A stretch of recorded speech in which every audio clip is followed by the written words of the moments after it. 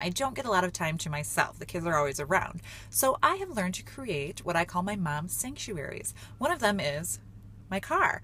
I keep a great stash of dark chocolate and some of my favorite music on a car playlist for myself. The kids are strapped in back, they're safe. I give them new books or a roll of stickers and they're happy. Another place is my shower. I have a Bluetooth speaker that I stream my favorite non-kid approved music to. My son watches a little bit of Thomas the Train and my daughter naps outside the shower.